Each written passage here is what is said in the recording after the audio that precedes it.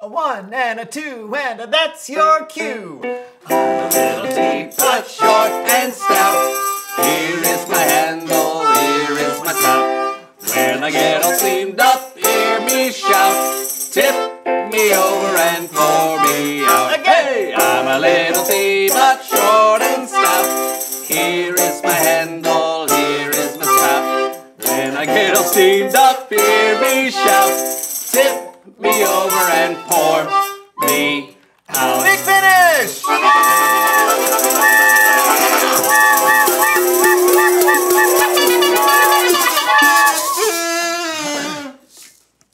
Anyone up for some coffee? Oh.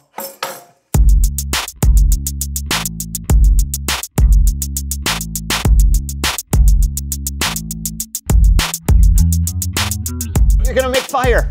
I'm John! I'm Brandon, and welcome to the SoAndSo Show. If there's one thing John and I know about, it's eating Twizzlers while doing calculus and singing show tunes. If you're blue and you don't know where to go to, why don't you go where fashion sits? Putting on the Ritz. That is true. Yeah, we do know about that, but what I meant was we know about friendship. Oh, yes, we know a thing or two about being friends. Yeah, we've been friends a long time. So long. But when it comes down to it, I would say I am the better friend.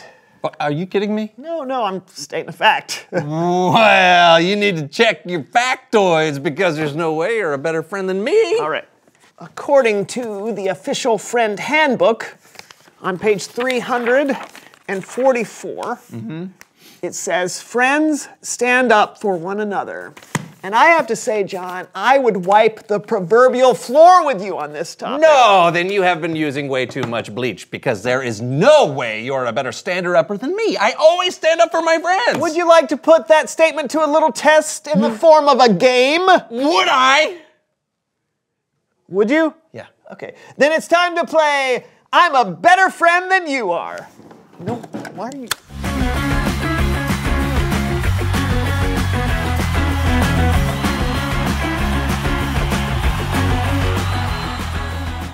All right, the game at its core is very simple. Good, because that's how my brain works.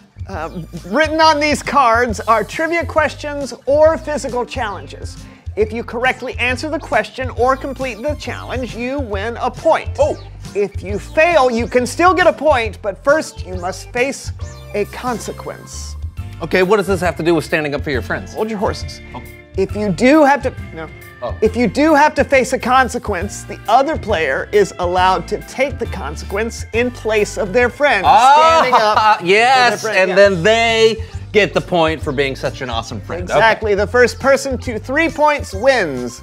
Are you ready to play? Yeah, let's do this, and may the best friend win, by the way. I'll go first. Of course you will. All right. Finish these lyrics from this song about friendship. I'll be there for you. When the rain starts to pour. I'll be there for you. Like I've been there before. I'll be there for you. 'Cause you're there for me too. Oh, that is correct. Woo! Yes! 1 point for me. All right. Your turn. Bring it on. Okay. All right, this one's a physical challenge. Physical challenge! Roll with your friends. You've got 20 seconds to get all the paper off of this roll without breaking it. Easy. But you have to do it by wrapping yourself up in it. Oh. All right, are you ready? I think so. 3, 2, 1, go. 1, 2, 3, 4, 5, 6, 7, 8. Oh, you broke it! Oh. You broke it! Oh, man.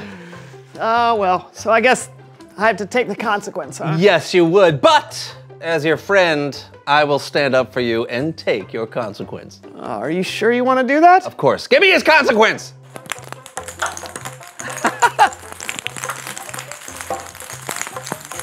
Yeah. Oh, wait, there's more.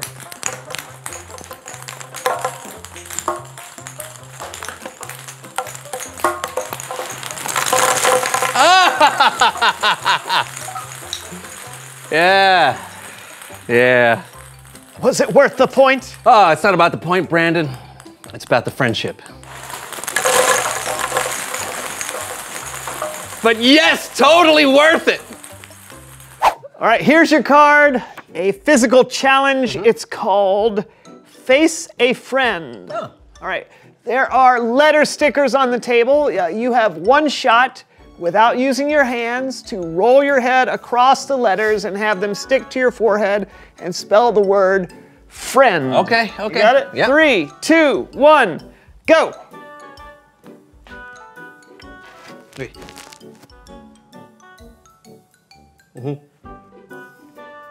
It's looking good.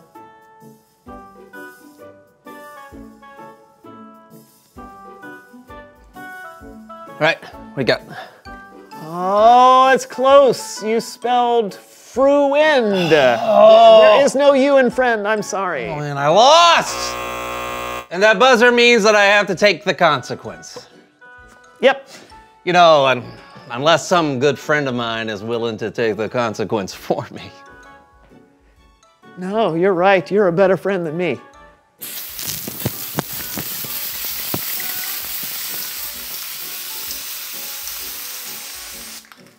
I won. Did you? It's Bible story time with Kellen.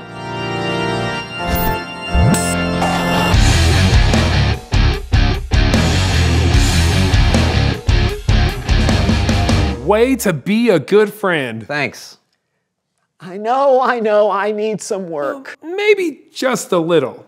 But today's story is all about friendship and sticking up for your friends when no one else does. Oh, that sounds perfect. Take it away, Kellen. Okay, quick setup / recap. Today's Bible story comes after Jesus had died and had come back to life and then had gone back to heaven. His disciples were starting to spread the story of Jesus all over. Buckle up, everyone. We're about to have a couple of guests. Kellen! Kellen. Now, you're not going to say Bible story and recap in the same sentence and not expect me, Melv Solomon, and my down-in-the-dumps brother-in-law to show up, are you? I'm sad. Oh, I'm sorry to hear that. What's wrong, Greg? Oh, we got some mail that said Greg wasn't an integral part of the show, Hey. that he was just eye candy. Oh, that's terrible. I do like Starburst. Greg, you do lots of things. Of course he does. But more than that, he's not only my bro-in-law, he's also my third best friend. Oh. And friends do friend things, right? So I'm going to let him sing along with me today as we help you recap this Bible story. Hit it, Greg. Glad you came, glad you're here. I know it's getting late, but never fear. We'll give a blow-by-blow of the Bible story on the Melv Solomon Story Recap. Beautiful, Greg. A bit pitchy, but not too bad. Kellen, do what you do. Right. Bible story. So, after Jesus returned to heaven, his disciples and others who had seen or heard about Jesus started spreading his teachings. Some people, on the other hand, were very anti-Jesus. One of them was a man named Saul, who was also called Paul. Well, did you say Saul and Paul? Those are two of my favorite names. Hit it, Greg. Paul and Saul, one is short and one is small. They both shop at stores at the mall, and together they can have a ball. Because they're the same person. Very nice, Greg, but you might want to enunciate. Oh. Back to you, Kellen. Saul was a pretty mean dude and did terrible things. But one day, Jesus appeared to him while he was traveling, and Saul's whole life was changed. he began preaching and teaching in the name of Jesus. It was quite a turnaround. But not everyone trusted that Saul had changed. You see, when Saul went to Jerusalem, the believers there, well, they were afraid of him. They didn't want to have anything to do with him. Oh, we know what that's like, don't we, Greg? It's like that show we did, in Poughkeepsie. Oh, I still wake up at nights crying into my pillow. Yeah, ditto, Greg. Ditto. Oh. Hit it! Poughkeepsie, your memory still haunts me. Why did no one like us? Did we smell like Limburger cheese? You came in a little early there, Greg, but I gotta tell you, I felt it. I felt the pain in here. And I liked it. Right. So, I'm sure Saul felt the pain too. He was a man that was changed, but no one accepted him. Well, no one except Barnabas. Barnabas was a Jesus follower in Jerusalem. He had not known Saul long at all, but he had befriended Saul and he did what a friend should do. He stood up for Saul. Barnabas took Saul to the apostles and told them how Jesus had spoken to Saul and how Barnabas had witnessed Saul's life change personally. And because Barnabas stood up for Saul, the other believers, they trusted him. Saul stayed with them and preached about Jesus all around Jerusalem. You know what song that reminds me of, Greg? The one you wrote. Yeah. Now the melody is simple. And the words are a little so-so, but it has heart. So let's sing it together. You and me? Yeah, that's what together means, Greg. Oh. Hit it. You are my friend. You're always there. And we won't fear no one. Not even a bear. You are my bro. In love, but so.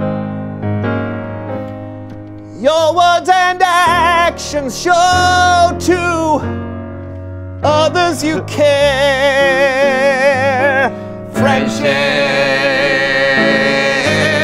beyond compare. Oh. Give me a hug, Greg. Brazil is sticking out for me. I'm choking. Don't mention it. You were a little flat, though, during the duet. Oh. Hey, maybe no one noticed. Thank you. And thank you, Melvin Gregg. After listening to Barnabas stand up for Saul, not only did the other believers accept Saul, they went on to stand up for him too. They even saved his life. You see, Saul had to be smuggled out of the city because there were people looking to kill him. That is pretty incredible. I'm so glad Saul had friends to stand up for him. I know, right? Saul went on to write a bunch of letters that make up a lot of the New Testament. Yep. True friends stand up for you. It was just silly string. Thanks for the story, Kellen. You bet. I'll see you later, friends. Wait, you are still friends, right? Of course. We'll see. Look, I'm sorry I didn't take the silly string consequence for you. You know I have your back when it really counts. Keep smiling. Keep shining. Knowing you can always count on me. For sure. That's what friends are for? In good times. In bad times. I'll be on your side no matter what. Oh, no!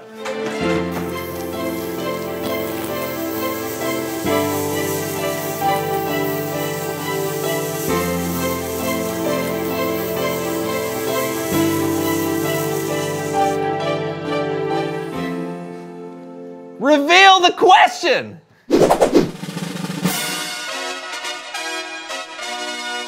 When have you seen someone stand up for someone else? Just now. Yeah. When I was in the 5th grade, this girl named Rebecca accidentally shaved off one of her eyebrows. Oh, no. Yeah, lots of people made fun of her for it, but then 2 of her friends stood up for her and they shaved off their eyebrows. Oh, that's incredible. Right. Yeah, now, I don't recommend ever shaving your eyebrows off. They take a long time to grow back. Yeah. But I thought that show of friendship was amazing. Hey, what about you? When have you seen someone stand up for someone else? Yeah, talk about it together, and we'll see you next week for a brand new show. See ya. Wow, that was amazing. Yeah. Thank you. You're not supposed to eat it, right? No, The silly string. no, not at all. That's not good to get really anywhere near any orifice. 2, 3, 4, 1. You are my friend. You're always there, and we won't fear no one, not even a bear. You are my bro, in law, but so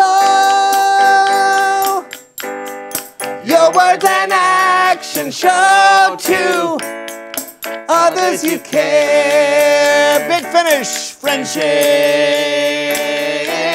beyond compare.